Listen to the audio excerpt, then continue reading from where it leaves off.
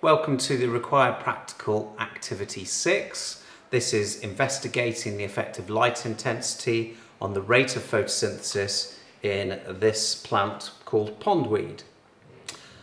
Pondweed is found actually in ponds and it lives underneath water, and when it's living underneath water it does photosynthesize and produce oxygen bubbles that oxygenates the water. So what we can do is measure the rate of photosynthesis by counting the number of oxygen bubbles when it's in a liquid. So what I have in front of here is all of the equipment I'm going to use. So we have a stopwatch, tweezers, a pair of scissors to cut the pondweed, a glass rod, a paper clip to hold the pondweed in the tube that I'm going to show you in a minute, a ruler, the pondweed itself, and some sodium hydrogen carbonate, which is a liquid that contains carbon dioxide, which will help the plant photosynthesize. The other parts that we need to look at are the tube that we're going to stick the pondweed in. We've got the clamp stand and the clamp, and most importantly the source of light, which in this case is a spotlight, a lamp. I'm going to set up the experiment, okay? So first of all, you need to take your pondweed, okay? You need to ensure that it is 10 centimeters long. So this is one I prepared earlier, so you can see that that's approximately 10 centimeters. You need to make sure that it's been freshly cut as well with the scissors. So what you need to do is freshly cut it at an angle, okay? So that the oxygen can be released from the pondweed. You then place the pondweed into the boiling tube. Now before I do that, actually, what you need to do is just put a paper clip on the end very, very carefully, trying not to snap it. So I'll just widen it open. The reason I'm putting the paper clip on is to stop it floating to the surface when I stick it in the tube. So it's a bit fiddly, but you get that on eventually, okay? And then place it into your boiling tube. And then I'm going to place the sodium hydrogen carbonate to cover the whole pondweed. Okay, right.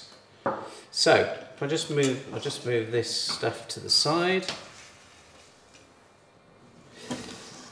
Okay, so what I'm going to do is I'm going to measure the distance of the pondweed from the source of the light.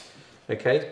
So what I would do is you want probably 3 or 4 distances. So I'm going to use the ruler here, and I'm just going to measure my first distance, which is going to be 10 centimeters.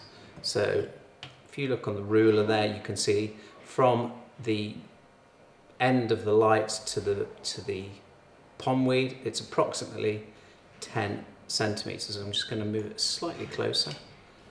Now it's really important to say that you don't start timing until the plant has got used to the intensity of light. So what I would do is just get the stopwatch and I would leave it for approximately 1 minute, okay? If you can see, I don't know whether you can see that, but there you can actually see oxygen bubbles coming up, and those bubbles you can actually count, and that will give us the rate of photosynthesis. So once it's reached kind of after a minute or so, you can then time for another minute and count the number of bubbles.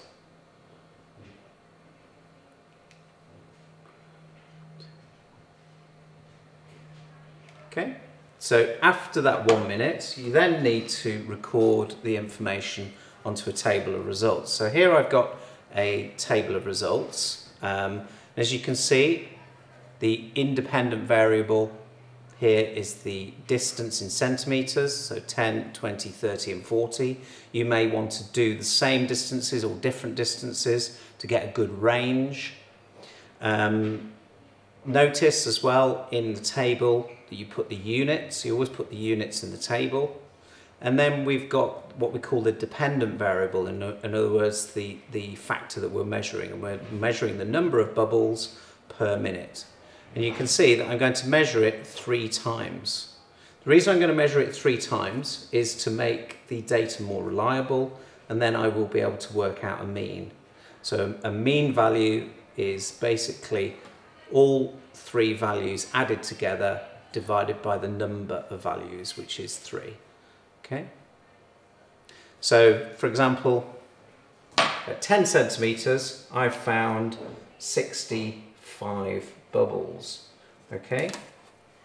So if I've got 65 bubbles and then I repeated it twice more, and I got 67, and I got 63. I could then work out the mean value, so I would add them together and divide by 3. And then I would find the average, and the average in this case is 65 bubbles per minute. Okay, so there's my results. So the next thing to do is to change the distance. So the next distance is 20 centimetres. So I go back here, I use my ruler as before, and I place the light at 20. Okay, so you can see that I'm measuring from the middle of the tube to the edge of the light.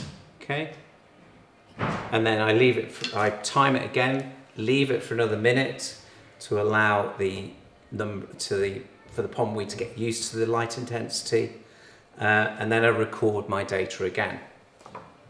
So in this case, for example, I measured it earlier and I found the following results. I'll just show you in a minute. Okay. So in this case, you can see that there are less bubbles per minute. Okay. So you can see there's a mean of 31 bubbles compared to a mean of 65 between 10 and 20. So that's showing us a relationship. It's showing us that the further away the light is to the pondweed, the less bubbles are produced. So you could argue that the higher the light intensity, the greater the rate of photosynthesis. I'd just like to talk about a couple of factors here that are important. So, for example, what we call control variables. So things that we keep the same. So if you think about this experiment, we've actually kept several things the same.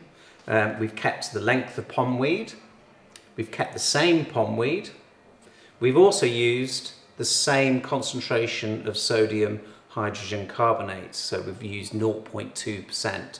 So that's a control. So it's always the same percentage of sodium hydrogen carbonate. We're also using the same light, so we're not changing the light intensity with the light, so we're using the same light. So those are called control variables. Now, obviously, there are some errors in this experiment. For example, at the moment, as I look around, there's lots of light coming from the window behind me. There's light from up above in the roof, and that will affect the measure of light intensity. So to improve this experiment, what you could do is basically surround the whole experiment in a black box, so the only light source is from this lamp. Another error though is that actually if I put my hand in front of the lamp, because it's a filament bulb, it's giving off heat, which actually you should know that in photosynthesis, if the temperatures are warmer, then plants tend to photosynthesize more. So actually what we would need to do is get a glass barrier possibly to stop the heat heating up the sodium hydrogen carbonate. So that's a problem with this experiment. You could also, to improve the effectiveness of this experiment, you could maybe look at different types of pondweed. This type of pondweed is called Elodea. There are different types of pondweed and their rates of photosynthesis vary. We could also possibly look at the differences in the amounts of sodium hydrogen carbonate. So we could look at different percentages of sodium hydrogen carbonate. So for example, at 1% would there be more photosynthesis. We could also possibly look at different temperatures as well, so temperatures of the solution. So there's lots of different types of experiments you can do. But overall, as you can see, it's a really effective experiment because you can actually investigate the rate of photosynthesis. That concludes the required practical activity. Please read through the student sheet and thank you for listening.